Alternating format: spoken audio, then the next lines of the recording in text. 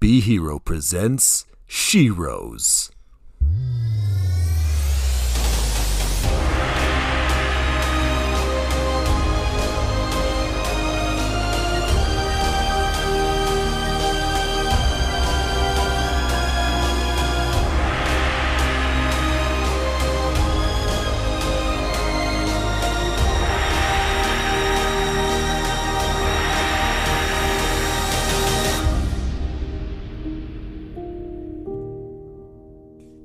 Hi everyone, Alicia here, And Amy. and we are asking the so-called heroes to step aside for a moment so that we can give the Sheroes their turn in the spotlight. Yes, you heard right. Welcome to Sheroes, a podcast by Be Hero Media.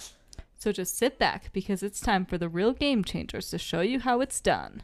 About 2 weeks ago, we put out our last episode for the Olympic mini-series, at least for this Olympics. We hope you enjoyed them. We really enjoyed seeing many countries accomplish firsts at the Olympics. Not that they necessarily got gold, but for some events it was the first time a country had had someone in that sport, or the first time someone from that country medaled at all, or in some cases it was their first gold medal. Or it was their first gold medal in that sport. It was so fun to watch and witness all the accomplishments of the athletes. We only had time to highlight a few of them, but there is always the next Olympics. Yeah, I think the hardest thing about this Olympics was planning who we should actually talk about. It was like there were a ton of people that we wanted to talk about, but then I was like, oh, we can't do like 6 gymnasts and we can't do like 7 beach volleyball players. We can't That's do too only many. Americans, although I Yeah. don't know if we did any. So that was the hardest part about it, but it was tons of fun. And definitely we'd love to hear who your favorite Olympian was that you saw, or what was your favorite sport to watch. Personally, mine was watching the beach volleyball gold medal match for the women. I've been looking forward to this since, I guess, last Olympics when they didn't win gold. So Yeah. that was definitely a highlight for me. But, of course, we'd love to hear about yours. All right, well, now let's move on to our Shero for this week. Who are we going to talk about this week? All right, so this week we're going to talk about Odette Sansom. She was born and raised in France, then moved to Great Britain after she married a British man. Her father died in World War I, and when World War II started, her husband joined the army while she stayed at home with her children. During this time, her life was so peaceful and good that she felt guilty about it and wondered if she should be doing something more. Can you imagine having your life so good during a war that you, feel bad? I cannot imagine that, mostly because I can't imagine really what it would be like to be in an experience of war. But, I mean, that's crazy.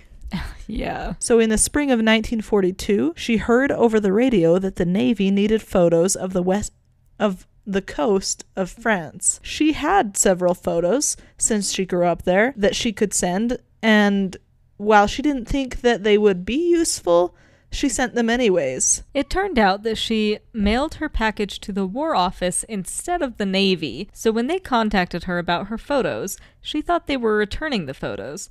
But instead, they asked her about her time in France and asked if she thought her knowledge of France could be of some use to the War Office. With 3 children at home, she thought perhaps she could help with some translations or adopting soldiers, but that she needed to take care of her daughters. After giving them her permission to pass her name along for some part-time work, the meeting concluded and they did not return her photos. Sometime later, she was contacted again and found out that they had run a thorough background check on her, and they wanted her to become an agent of the SOE. What is the SOE? It stands for Secret Operations Executive, and its main purpose was to conduct espionage, sabotage, and reconnaissance in occupied Europe, and later also in occupied Southeast Asia against the Axis powers, and to aid local resistance movements. She said this was not possible for her to become an agent of the SOE. She had 3 daughters at home. What if she and her husband were captured or killed? Her daughters could become orphans. But some part of her wanted to prove the War Office wrong, that they had chosen the wrong person. So she joined the SOE and put her heart into the trainings, because while she knew they were wrong, she would feel guilty if she was rejected for any other reason than for her own honest work. Which is kind of impressive that she cared that much to do her best with the intention of failing. I know, it made me laugh. She just wanted to prove that her best was not what they were looking for or even needed. In her efforts to prove that her efforts weren't good enough, she eventually mastered many parts of the training and thought her time would be better spent doing something other than practicing pretend. There was one part of her training that she didn't like and didn't master. I might be remembering it wrong, but I believe they were practicing what to do if your parachute failed. In the last jump that she didn't quite jump right and rolled her ankle and hit her face. She suffered a mild concussion. She had a strong personality that the SOE worried could be problematic during the war.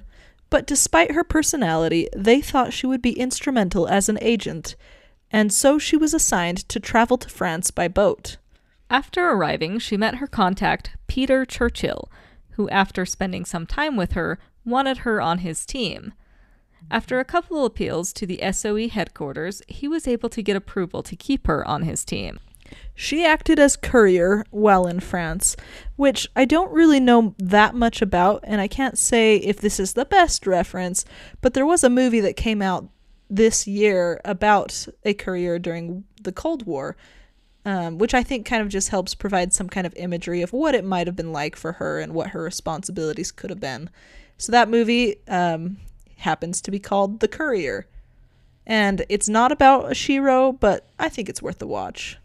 In her first mission, completing her assignment, she was recommended to stay the night at a German brothel, which was curiously one of the safest places that someone could hide.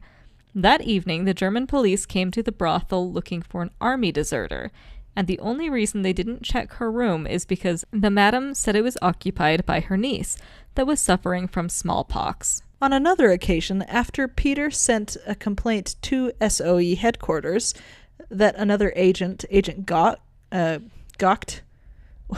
was causing problems in the progression of their work, Agent Gocht and Peter were directed to return to Britain to sort out their differences, and another agent, Hudson, would be sent in their stead. During the drive to the drop zone, they were pulled over and required to produce their papers for permission to be traveling after curfew, which they didn't have. The driver said he was just taking them to get away for privacy reasons for a couple of hours and would return presently. Miraculously, the excuse worked and they were permitted to continue their journey. So I do have a question about this. Was Odette on this drive with them? You didn't mention. Yes. So it's basically implied that all of these events she was on and included in. Okay. So this first attempt to send Peter back to the SOE failed, and they had to reschedule. So later, she was traveling after curfew again, and was stopped again, and did not have any curfew papers. And this time, her cover story was that she was rushing to see her very sick child. After multiple tries, they still hadn't been able to send Peter and Gocht, I don't know, back to Britain with the planned aircraft. This time, they found an abandoned airfield and contacted the SOE about scheduling the switch there. The time for the switch had arrived, and they met at the abandoned airfield. But while they were waiting for their plane, they discovered the location was a trap. The group split up, and she was chased by German soldiers and a German shepherd. To escape, she crossed an icy river waist deep, and she survived those cold temperatures and met back up with her team. Eventually, Peter did make his way back to Great Britain, and Odette remained in France doing a lot of Peter's normal responsibilities. While Peter was gone, a German Secret Service agent had captured one of the SOE agents that knew Odette, and he had given her name to him. The crafty German had tricked the agent into believing that he would switch sides and become a British agent. All of this information was passed back to Great Britain, and Odette was warned not to trust him. All the while, Peter was coming back to France, and she was recommended to relocate on the other side of the lake. She decided to find a good entry location for Peter first. On the day that Peter jumped out of the plane back on French soil, they were hiking back down the mountain, and Odette fell and broke her back. She acted as though it wasn't very serious, not letting on the kind of pain she was in. 48 hours later, while staying in a hotel, the German agent from before set a trap to arrest them. After all of her previous escapes, she would not escape this time and was taken to an Italian prison where she informed them that Peter Churchill was Winston's distant relation and that she was married to Peter. This provided some form of protection. Now, I'm going to cut in here real quick and just let you all know that Peter Churchill may have been a distant relation to Winston, but it certainly was not close enough for there to be any, any like particular connection between them. And Odette also was not currently married to him. You probably figured that out on your own, but just in case you didn't, now you know. All right, so yeah, this provided some form of protection. They didn't want to kill Winston's distant relative, and the Germans.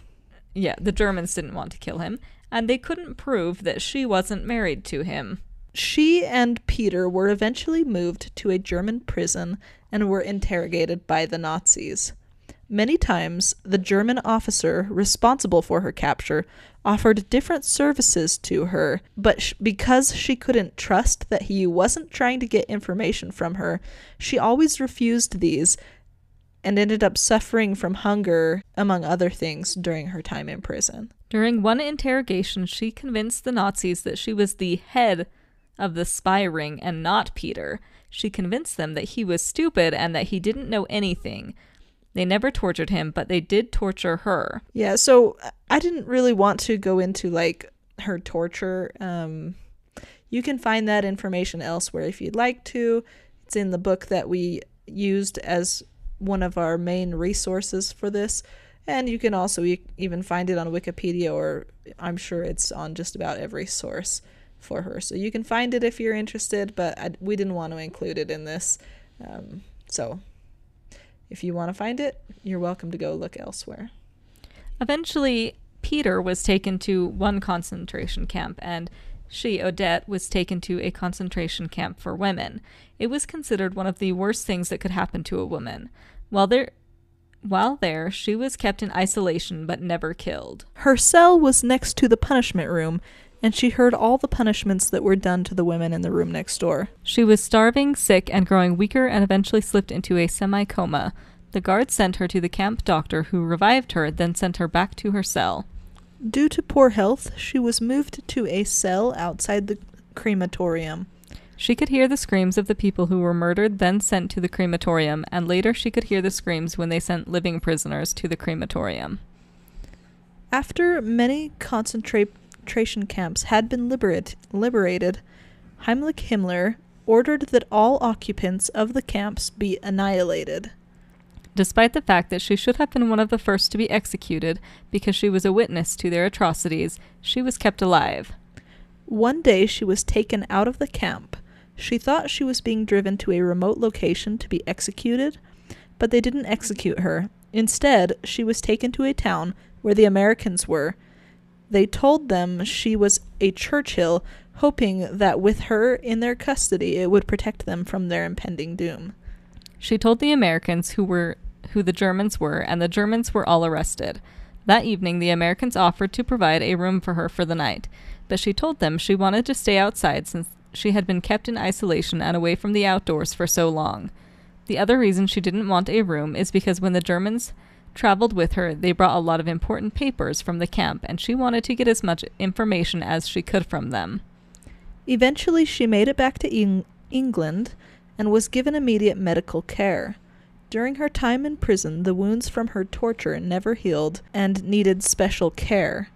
her back had not healed either, and much of the bone had dissolved from the starvation. Because of her strong will, she was able to not break under torture and reveal any SOE agents or locations where they were. And because of not breaking under torture, and for her service for the SOE, and also for serving as a witness to a lot of these atrocities, she was awarded the George Cross. At the time, she was the only woman who received it while she was currently alive.